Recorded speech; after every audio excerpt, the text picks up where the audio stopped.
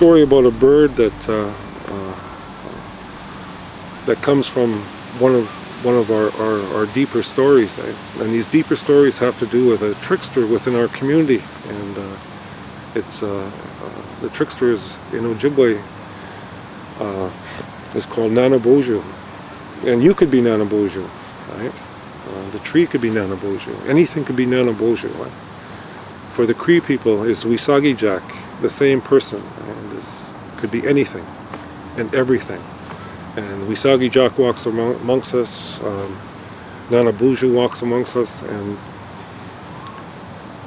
the spirit of this teacher is that it could turn into anything. And one day, Nanaboju turned into a bird about this time of year and flew around to the trees and asked, will you help me? Will you help me? It's getting cold out. And these trees, the ones that you see here, said no. And so the bird flew to the next tree and asked the same question and got the same answer. And then flew again and again the same answer. So then this bird, Nanaboju, which was the bird, flew to like a pine tree or a cedar tree and asked that question, like, will you help me and keep me warm during the winter? And that tree said yes.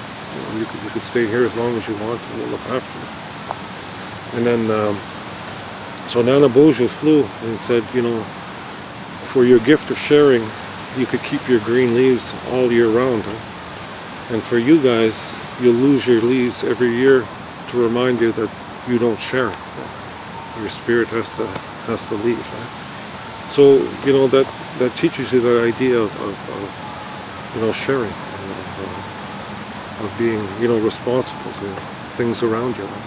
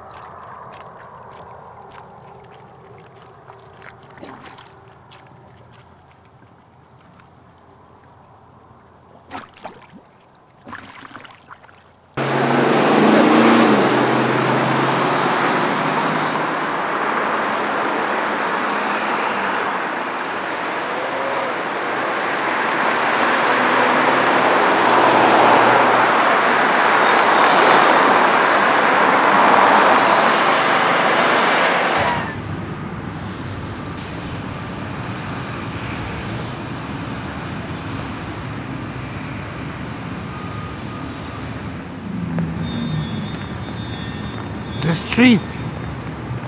I'm used to the streets. I grew up on the streets for like half my year. I'm 42. I've been here. Been here since 18. I'm 42. And then in institutions, eh? Yeah. Jails? This community is a direct result of my two brothers being dead, eh?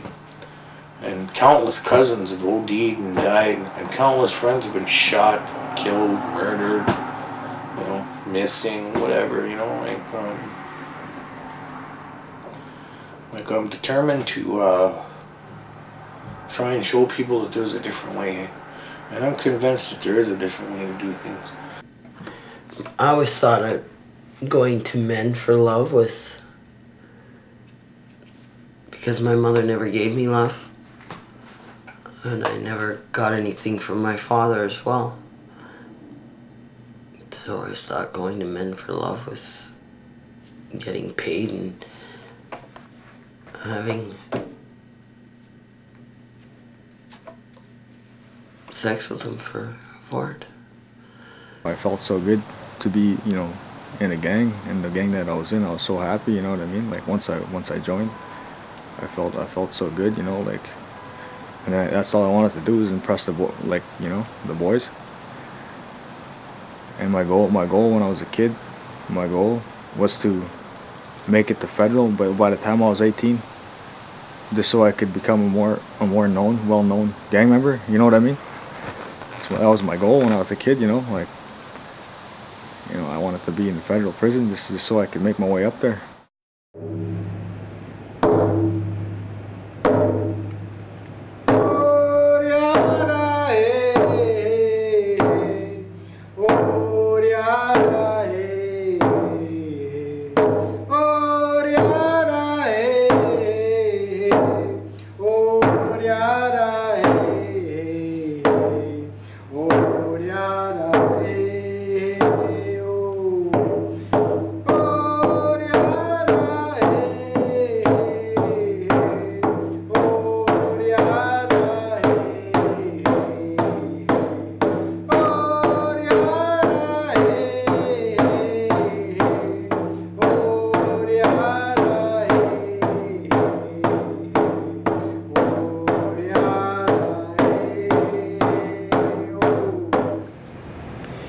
In life, they tell us there's two roads in life. Mikanan, we call it. That first road, Minupimat, is the inn, we call it, the good life. This is that road we walk when we're practicing those 7 sacred teachings: love, respect, honesty, humility, courage, wisdom, and truth. When we walk those teachings, that's that road we walk. That other road over here, we call that one Machimikana, the bad road.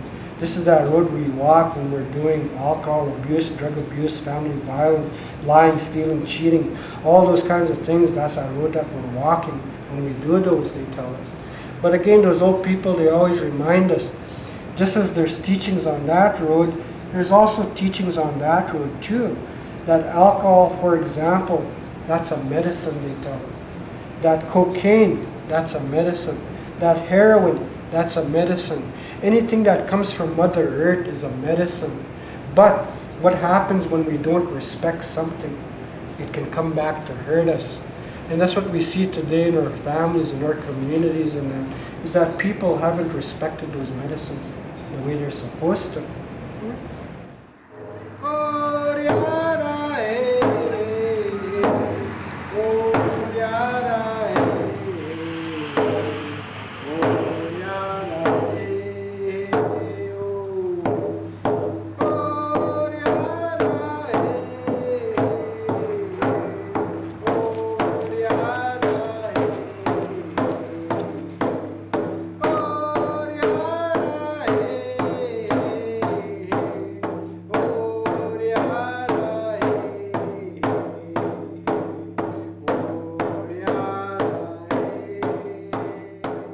You know, the culture for our people, for Indian people, Aboriginal people, whatever you want to call us, in the city here, has always been,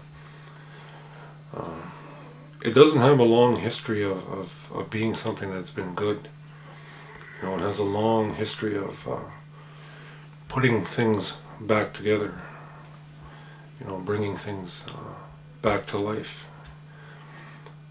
You know, my own experience is, like, I grew up in the city. You know, I come from, I guess, a fairly large family. My relatives had larger families, and what I think happened with my family is they kind of fled, you know, and were always looking for safety and acceptance, and you know, to be seen as human beings. And we ended up, you know, in an area of town called the North End of Winnipeg, where we lived by the tracks that you guys videoed. Mostly what I think about when I think about that time is I think about, you know, how uncool it was to be Aboriginal. You know, growing up in a time where, you know, racism, discrimination was really very much alive and very, very open to our people. The North End has always been a place of a lot of alcohol abuse, a lot of abuses of all types. Like, I'm 50 years old, and I grew up around a time in which, you know, men were coming back from the war. So you had people who came from the war who, you know, had killed people, you know, and were around a lot of violence, and they came back to, you know, an area of town where there was little employment and little opportunity. So they were very violent and very controlling people, and the men I'm talking about. And that spilled over into how the young people behaved and how the young people lived their lives. So when you break down, you know, a hierarchy of poverty, Aboriginal people were always at the bottom. Our disadvantage was our color, our disadvantage was our way of life, and more accurately, you know, we became the ass end of, you know, everybody else's problem.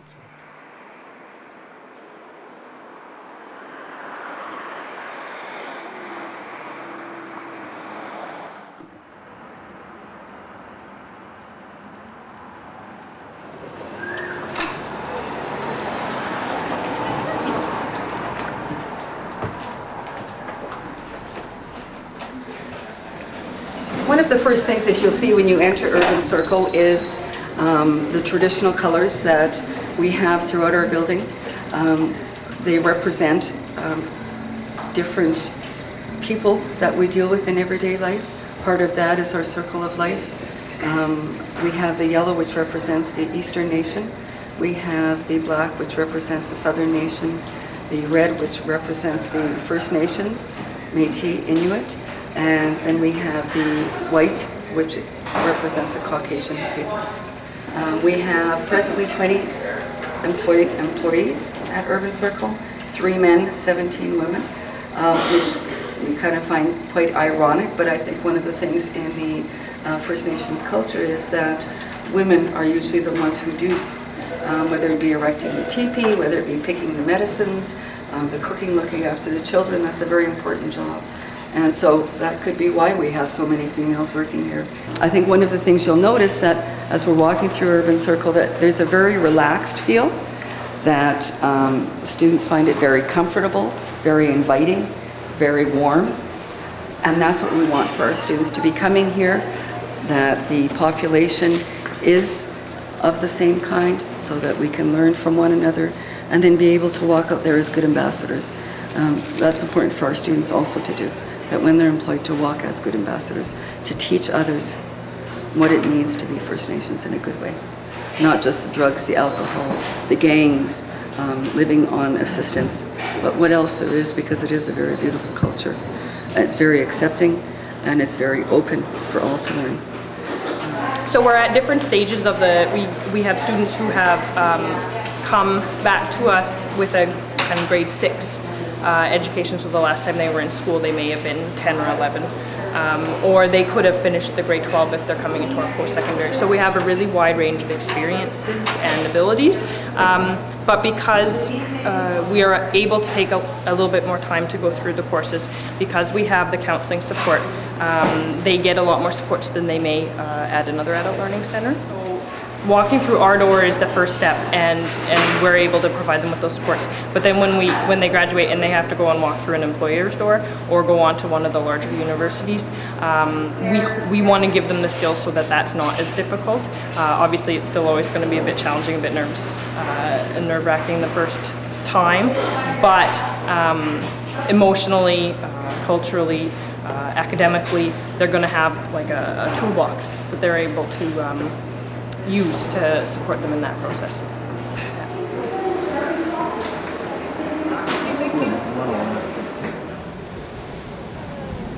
They're alright if it's like... She said just not try to pull the roots. Yeah, I think that's fine. It's gonna dry up. Oh. So they can still use it when some are dead? Yeah, because it dries out. Yeah. It's all gonna, we're gonna hang it like this and then it's gonna dry. Dry? And sage is we smudge with sage every morning and we pray to the Creator. Sage is to clean, you smudge your eyes so you see good things of others, your mouth so that you're saying good things, you smudge your ears so you're hearing good things, so that you're pretty much starting the day off fresh and clean and you know, just a new beginning almost every day. Each class goes and picks their own, and we use it throughout the whole year, so that at the end of the year, if there's a little bit left, we give that to our elder, but we use that for our own personal, for each classroom's personal use all through the year. Just so they have a fresh start every day. If they might be having a bad day, you know, they come in and they smudge and then they feel better and then they can go about their day, kind of. Some students have that teaching, some don't. Some are only learning it now. We like to teach and let them take what they want. If they don't want to carry this on with their children, that's their choice as well. But we like to offer it to them and explain it to them. Many students took Sage home for them, for their families, so they can teach their families. And a lot of them have been telling me that they're sharing everything they've learned here with their families at home, and they're hoping it continues on. To wear a skirt is a form of respect to Mother Earth, to let her know that that it's the women that we're here to, you know, take the blessing that she's given us for the medicines that we need to get through every day, every year. So it's a respect for Mother Earth that we wear the skirts. Yeah. There's two big steps out there. Oh my gosh. Right on the scissors. Is that small enough? Really? Yeah. My sister can do that. I never The thyroid. And we use what? Mohawk matches.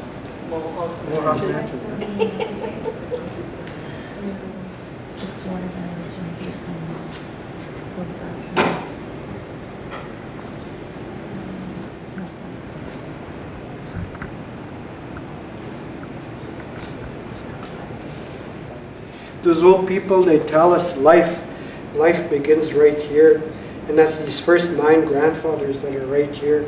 That first 9 months when we're in our mother's womb. These first 7 grandfathers, that first stage of life, that childhood stage. But again, those old people, they don't call it that. They call this one that stage of great learning. Because everything we learn over here prepares us the rest of that way. I was reading this book many years ago. Everything you wanted to know about life you learned in kindergarten. Made a lot of sense, this book and that. Because this is where we learn to be in relationship, to problem solve, to socialize. All those things that we learn over here prepares us the rest of that way. But again, long time ago, those old people, they tell us on that. There was teachings here, right from here. There was teachings there for those little boys. There was teachings there for those little girls. So that by the time they got over here, they knew what was in stock for them over here. They knew all those things in that. Right from that first breath. That adolescent stage, that teenage years. But again, those old people, they don't call it that. This one here, they call this one the fast life. When we get over here, around 12, 13, 14, we want to be over there. Can't tell me what to do anymore, right? Don't worry about it, I'll pick my own friends.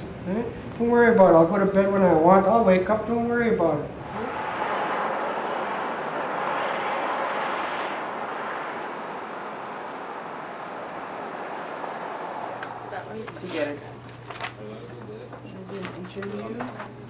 Starting now, you have 11 minutes. Pens don't stop moving. And I just want you to write your statement, your point of view, what you feel about this topic and the subject matter. Because this has been hard to talk about for everybody because we've all been affected. I told you I grew up in an abusive home. My father was violent. Both of my parents were alcoholics. And that's incredible. It's hard for me to talk about still. I'm 33 and it's still difficult to talk about. We've all experienced abuse and all different types of abuses in different ways. Maybe directly, maybe indirectly. So it's not easy to talk about. And I think we've got stuck there a couple of times where maybe it's too personal, maybe it's too painful, and we haven't released this stuff yet. I'm not expecting you or asking you to, every time we meet, relive this type of trauma, but we were brought together here to make a statement and to make this piece, and it's integral to the piece that we hear your voice. When you experience these statistics and these numbers for the very first time, and it starts to sink in about how many children are affected by abuse, when you start to look at the numbers to see how many women are affected by abuse, men affected by abuse, when you think about how you felt the first time you heard that. Brittany, do you have anything you want to share from your writing?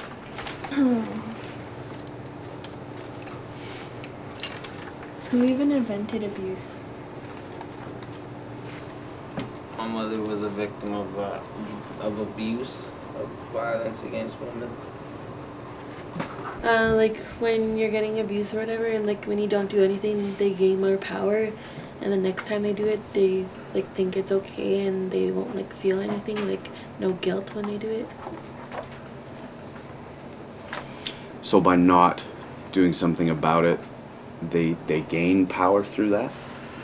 Not being able to stand up for yourself? You may not see it, but I can feel it.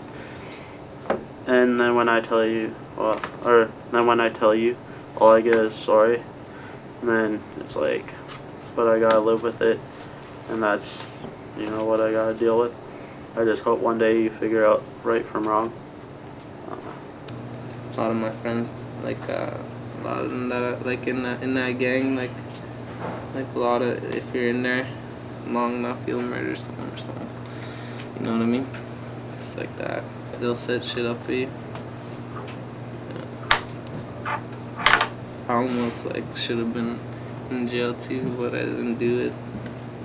I was like all ready. The guys were right there, but I didn't pull the trigger. So, yeah. So maybe that's a good thing. I don't want to be another statistic. I just want to go far in my life. I already came this far. Might as well go the distance. I basically get along with anyone. Even if like they do me harm, I'll still try and get along with them. Just because, you know, not everyone's bad. Like, some people act bad, but really they're just trying to hide something most of the time, so. Yeah, I'd like to travel one of these days, but like, yeah, have to finish up school and do like a bunch of good stuff. Like, I didn't even think I would make it this far. Cause like when I was 14, I was really crazy. Everybody used to say I would just end up like my sister, a hooker on the street and stuff. Just laughed at them.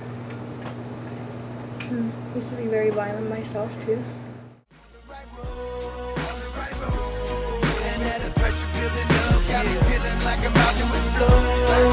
Yeah, out here, it don't feel like work. I'm a ODB, the new dirt McGirt. I've been at it so long, my skin's like leather. From the cold, my bones and heart aches together. I'm a soldier, I represent that 2%. Every tattoo on my body proves who I am. I'm a Winnipeg boy, that's who I am. And my name more feared than the ghosts of damn. I'm a monster, a Pack City vet. And the Goonies, they soldiers, they ain't cadets. Go on, put them to the test, see you breathe the last breath. We the last man standing and the last one's left. The streets is dangerous, life gets colder than snow. I told myself no more, but I can't let go. These streets is all that I know, the streets is all that I owe. And if this rap don't work, player, guess where I go. My baby want me at the game, but I tell her this is all that I know. I could've took her 9 to 5, but the hustle life is what I chose.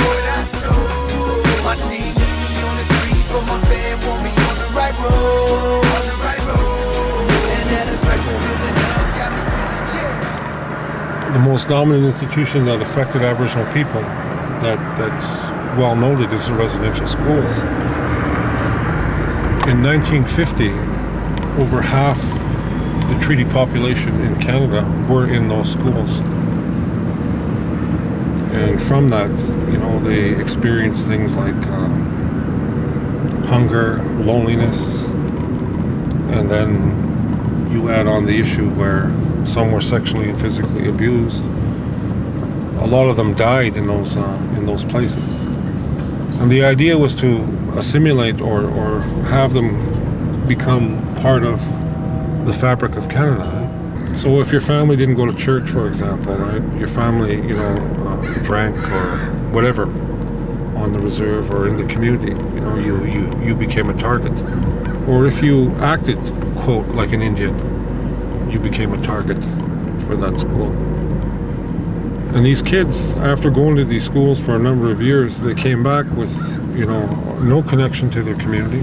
You know, they had lost their language by a forced system. You know, they got punished for speaking, you know, a Cree, maybe Ojibwe language or Dakota or Lakota language. They were punished physically for doing that.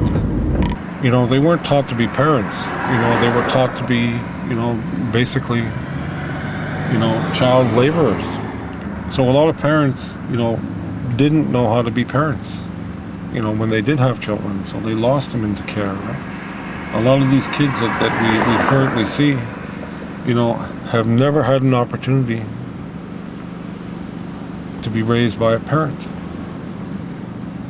The vast majority have been impacted either through or with or within an institution developed by the state.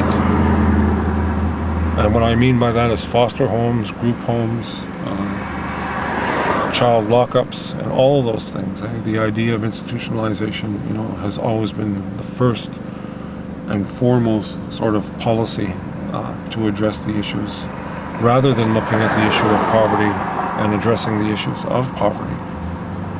The policies behind civilizing and assimilating us has always, you know, created some type of negative outcome.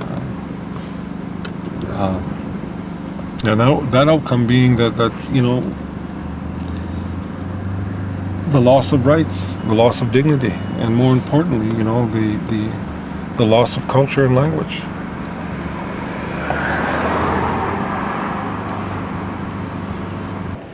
At one time, over 100 years ago, that child was at the center of all life. Those parents had a relationship to that child. Those grandparents had a relationship to that child. Those aunts, those uncles had a relationship to that child. Those cousins had a relationship to that child. The community had a relationship to that child. And in return, that child had a relationship with each of them. But 100 years ago, the churches, they came to our communities. They took that child from that circle and they put that child in that square institution they called a residential school. And right from day one, they started to peel away from that child those relationships that that child had. And after 3 years, 5 years, 9 years of peeling away from that child, all those relationships, okay, go back now. Go back now.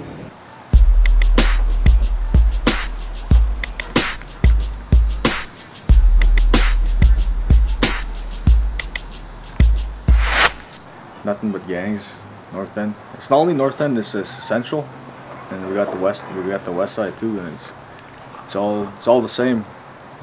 Filled with my people, Aboriginal, and it's all, you know, it's nothing but poverty, and people are into drugs, you know, and then all the younger guys, the gang members, you know, they're all selling, you know, they're all hustlers.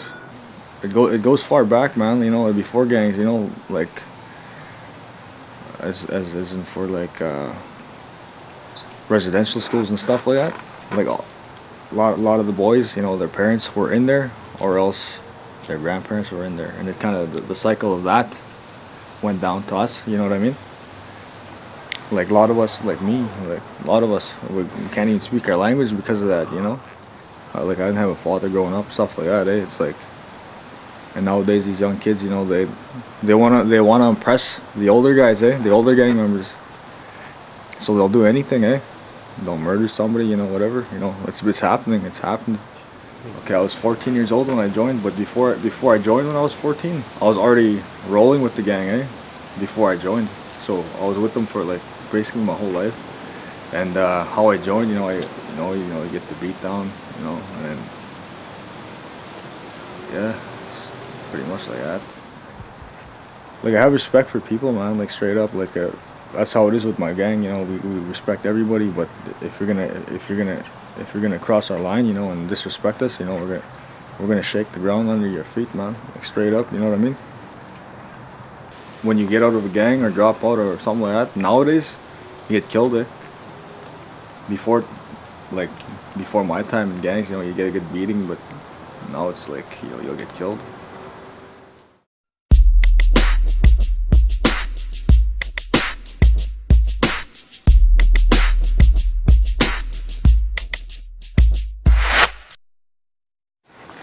He came to the program a couple of years ago when we were working on Aberdeen, right? Yeah. And you know, since then he's picked up skills with fixing houses. He's a good painter. Like seriously, he's a good painter. You know, everybody sort of has some niche, to them, something that they're good with. And Roddy's been good with painting and such. But we also, talked about, like a future, right? And that future being that, he would, go to school and, look at something different in his life. And OPK started to give guys who got out of jail the opportunity for work. And we started working on just small projects like doing renovation work and doing community work and all those type of things. And we eventually sort of, we kept that focus, and always kept that focus. We also do sort of cultural stuff. We allow for education. We try to make things happen, just basically to stabilize and give something back to these young men that where there's nothing there. With the OPK and the whole training, it makes me feel good to learn new skills, right? But the whole encouragement to better myself, basically comes from him, because he teaches me a lot, eh? Taught me a lot of stuff, man, like straight up, and it makes me feel good. And when I learn all this stuff, I just want to share it with everybody, you know what I mean? Because everybody I know don't know it, you know what I mean? It's like basically on the streets, you don't know the whole history about our people, you know what I mean? I couldn't go in just cold and talk to, the people his brothers, and say this. He can. Well, it's a beautiful gift, man, to find out who I really am, you know what I'm saying? It gives me that whole, I don't know how to explain it.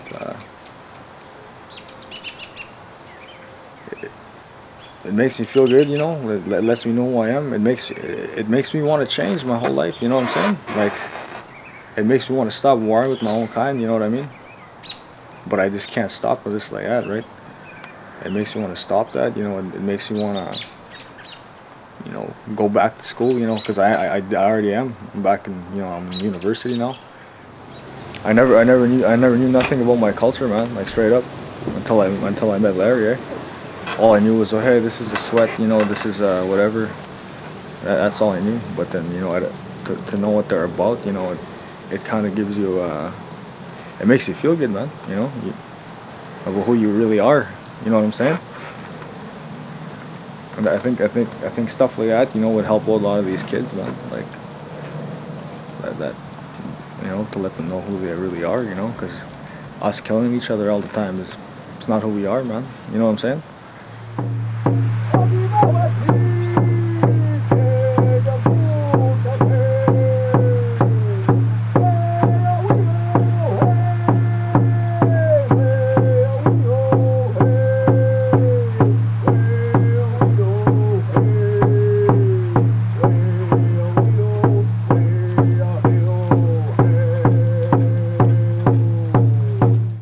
The Sweat Lodge was given to Aboriginal people from what I heard from hanging around sweats, around a very confused time within our people, and the ceremony in and of itself, has a lot of teachings, a lot of explanation as to why the sweat is the way it is. And it was believed it was started by a quest by a young boy who seen his people suffering, and walked and looked for answers, and was eventually told that the answers were right in front of him. And that meant, that the people had the answer to the issue and suffering that we were going through. From that grew this ceremony called the sweat. And again, I don't know when it started or how long it's been around, but it's been around for a long, long time. Throughout North America, sweats are done as far south as New Mexico and as far north as the Arctic. And people all do it within a different way. The teachings are a little bit different in each of how it's made and the ceremony you do within that sweat. But it's all put together to heal your mind, body, and spirit. When you go into the sweat, the belief is you're going to the womb of your mother, and you crawl into the sweat, and you, as respect, for that spirit or those spirits, those rocks that they heat up in the fire, we call them grandfathers, and our belief is that, they've been here so long, they've been around so long that when they go into that sweat lodge, after they're heated, they give their spirit up to us to cleanse us. When we go into that sweat, it's completely dark. You don't see a face, you don't see a color, you don't see a person for what they are, but rather it's complete blackness. So we're all equal. And we all get to share our stories, our lives, our suffering, our pain, and our goals, what we want to be and how we want to be. So that sweat is seen as medicine, as the way in which we heal as a people. And if you see it and you know, see the shape of it, it's shaped like a dome. It represents a pregnant mom, and we go in there and we come out reborn, if you want to call it that, a rebirth of who we are.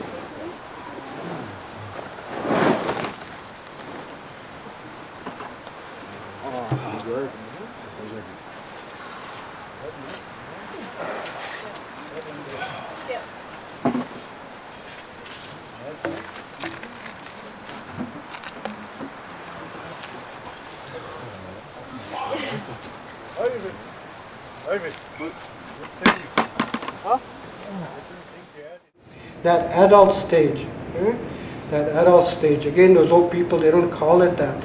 That one there, they call that one that stage of great responsibility.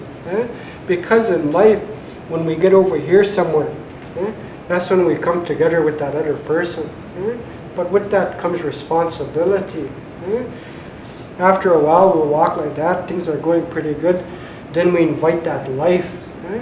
Next thing we know, we got that little bundle in front of us, totally dependent upon us to nurture it, to protect it, to feed it, to clothe it. Our responsibility, lots of responsibility. But that's what they call that one, that stage of great responsibility. Because we learn all those things over here so that we can become responsible. There was teachings there all along the way. You hear gunshots in the neighborhood all the time. Like gun violence, like it's a scary thought, Like, you know, I'm happy that my children don't stay with me, because this is a really crummy area, You know, I didn't even want to grow up here. Why would they be here? Like, my children now are in foster care. They're white as well. They don't look native. I haven't seen them in 5 months. CFS won't let me see them. And although I've been trying really hard to get off the drugs, it's been really depressing. You know, when you're young in this community and you grow up and everybody's around you is messed up on drugs and alcohol, I mean, which way are you gonna go? You know what I mean? Like, it's, you know, like it's normal, you know? Just a lot of things, a lot of trauma I went through growing up. I could never fathom my children going through that. If it wasn't my father beating me, it was my mother. So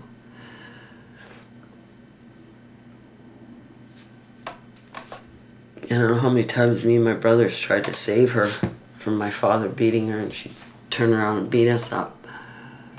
She'd get so drunk that she wouldn't remember nothing. Or my father. It's beyond me why a person gets that drunk and not, you know, go past their limit kind of thing. And I guess that's the same with the crack, I guess, for me. One is never enough. And 12 is never, you know, never too many either. Like, you got a lot of people that are harboring some real deep feelings on the kind of things that happened to them when they were growing up, eh? Like, you can't just put that stuff in a box and put it away, eh, and forget about it and try and move on with your life, eh? Like, you'll never do that if you don't come to terms with what happened to you, you know, like in your life, eh? Mine started with my father, and who had sexually abused me, and because he couldn't have his way with me, he basically kicked me out. Told me I had to go on my own. My mother didn't have no say in any of it. She just went with whatever he said. We got child prostitution going on. And there's some fucking white rich guy sitting in a fucking Cadillac. And he's got a fucking 12-year-old child sitting beside him, and he's gonna take her somewhere and do things with her. Like, that's rape, eh? Like, the last time I looked at that, that's rape, eh? That's exploitation of a child, eh? And that's wrong, eh? And you want to talk about the issues, then that is an issue for me. I do see a lot of young girls out there, quite a few. I mean, I walked up to them and said, "What are you, 12? You know, and they're like, "No, I'm 18. I said, "Don't bullshit me, you know, you're not 18. They're probably about 14, 15, if anything. Because I was brought up, my father kicking me out young, I had to go on independent living when I got pregnant, my first child. And because of that, putting me into CFS, that ruined my life totally. Like, me ever having a family, a normal family life, was because of them. After being institutionalized most of my life, and all my friends being institutionalized and stuff, like, we see it for what it is, eh? Like, you know, it's a form of genocide, eh? You know, like, we dominate the prison system here in Canada. Like, we totally dominate it. You know, when you go into Stony Mountain, it tells you right on the wall, it says, "Walk softly, Whitey, you're in Indian land." You know, I still hang on to my faith, my hope. I still have a desire to want to live and have a good life. And see my first 2 children before I go. See all 4 of my kids together. We're Indian people, and we're survivors, eh? We survive, eh? We adapt. So we'll take all of this stuff we have here, and we'll take it all on. And in the end, we'll be okay, I think.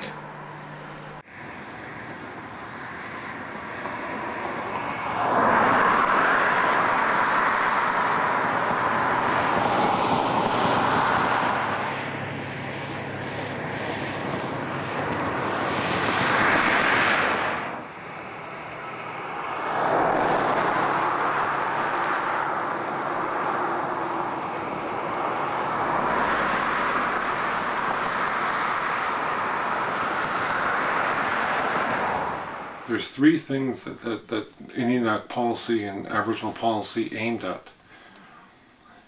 The language, the culture, and the land. If you understood your language, you respected your culture, and you would defend the land. So every policy that was put in place was to cut our feet off from the land. So there was no more need to have a place of our own. That there was no more need to have a culture. And our language then became secondary. The main idea, and the first and foremost idea, is to eliminate and eradicate the rights and being of an Aboriginal person. It's a form of genocide, you know, just done in a more slower way. You know, through history there were peaks in which it was done very obvious and very hard, you know, through diseases, through residential schools, you know, through elimination, like basically, you know, murder of our people. You know, nowadays it's just we slowly eat away at ourselves until we have nothing. You know, that somehow, some way, that we can't reflect upon who we are, that we can't understand who we are, and more importantly, we become disconnected to this place we call Mother Earth, and how important she is. She's our main teacher and our main person that we survive from. So we need her, and that's a universal thing. But somehow, some way, you know, throughout time and throughout history, our practice of and our expression of that was under attack, because we believed and loved her so greatly that we were prepared to die for her.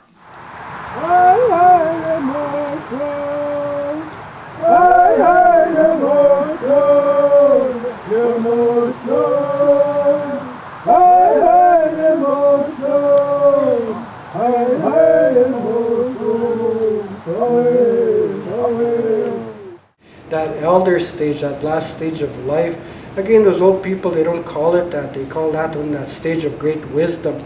Because when we think about it, we've traveled all the way from here, and all those different experiences that we've had along that way. By the time we get over here, we have that wealth of knowledge. So now we become the teachers. It's our responsibility to pass that on, that knowledge and that.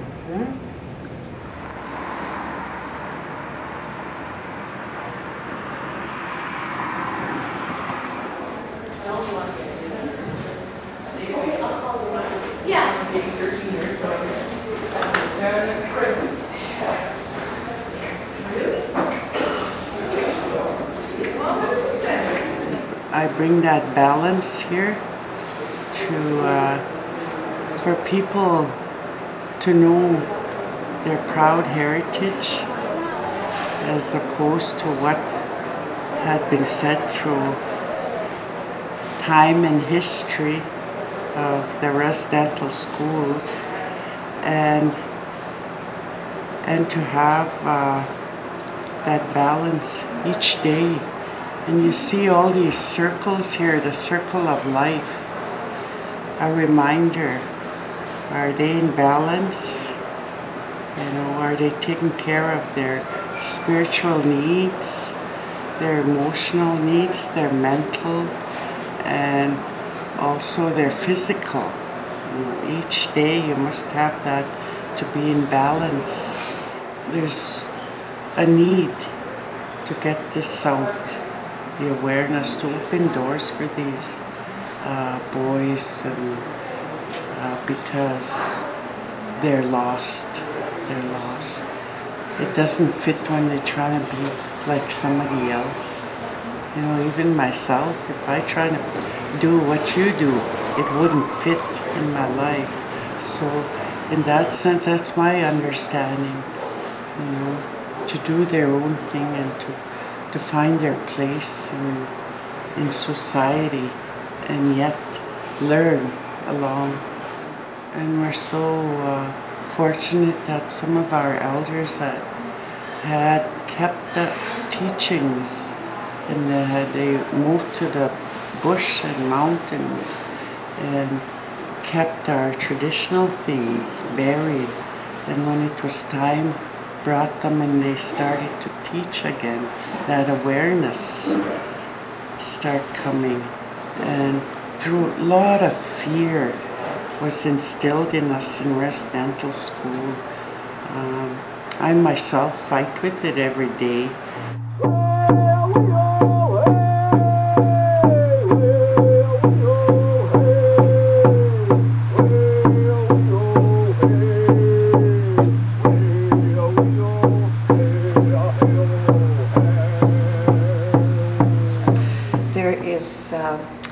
Something called the seventh generation, and there was a white buffalo calf that was born in the Minnesota, South Dakota, about 1996 it was.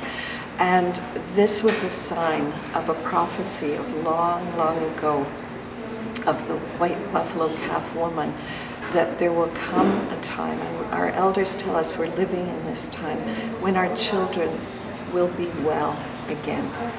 In Aboriginal culture, people are seen as important for the gifts that they have, and that no matter what stage of life you are at, and that's the medicine wheel, that it's the infant, the youth, the adult, and the elder, wherever you are on the medicine wheel. And of course, there are many interpretations of the wheel, but you are where you're meant to be, and you continue to be part of that circle of life.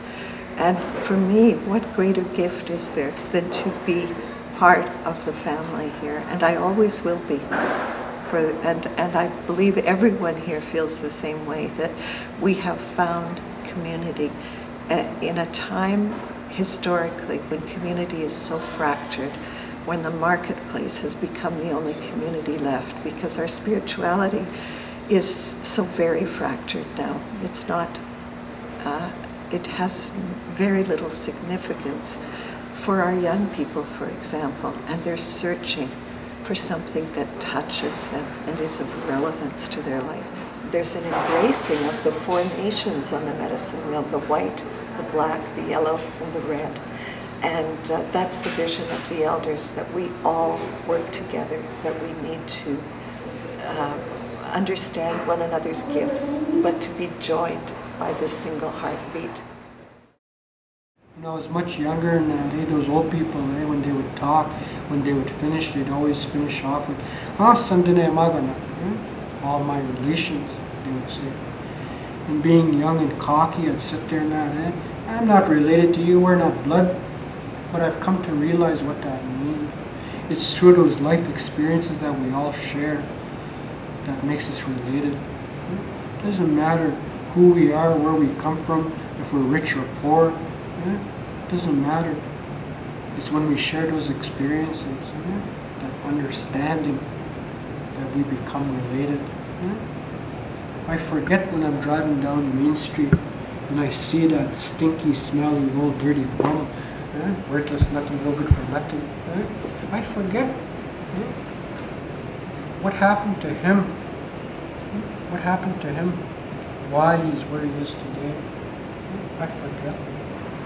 Or else when I'm driving down Alice some nights in that area, I see that girl standing in the dark corner alley there. I forget. What happened in her journey? Why, night after night, she has to stand in that dark corner and allow those men to come and abuse her body in that way? I forget. And part of why I share this story is to remind all of us, before we judge one another, that we need to get to know each other, and to see where it is that that person is coming from, what's happening in their journey that has made them into who they are. We can go through life in two different ways. One, poor me, poor me, poor me, poor me, poor me. We can choose to walk our life in that way, or we can choose to walk our life and do something about it. It's a choice.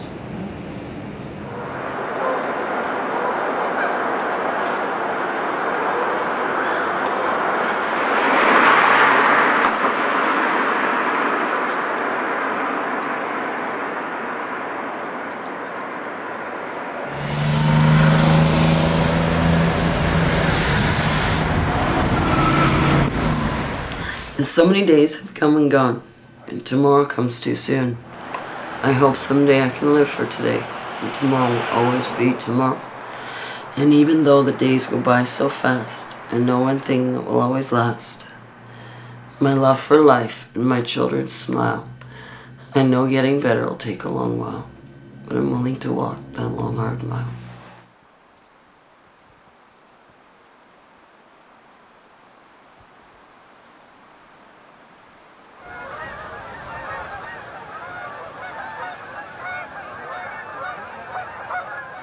Freedom is probably the most important thing to our people.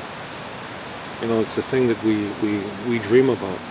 You know, freedom from oppression, freedom from poverty, you know, freedom from the brutality of what society has sort of laid upon us.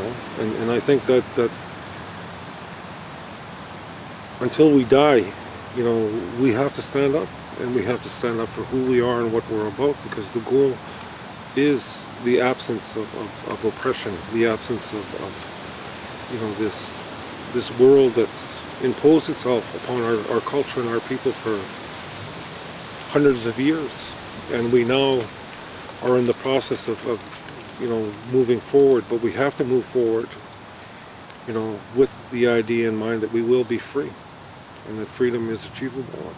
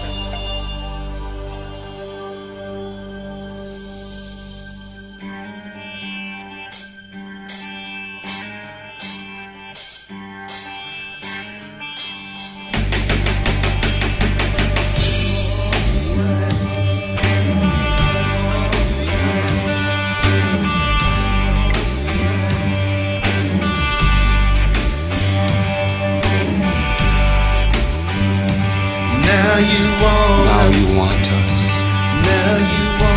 Now you want us. To cry your tears for you. To cry your tears for you. After we've already bled for you. Already been dead to you. Now you want us to cry your tears for you. Now you want us. Now you want us to cry your tears for you. Chapters of a democracy story, descendants of genocide. 12 score and more years ago, we went from being the majority to being the smallest minority. Now you want us. Now you want us to cry your tears for you. We saw that empty early morning skyline. Back through that horizon, Duck Valley, 1979. Wounded Knee, Sand Creek, that trail of tears. Exactly how did our land become your country? Now you want us. Now you want us to cry your tears for you, while we're still crying tears of our own.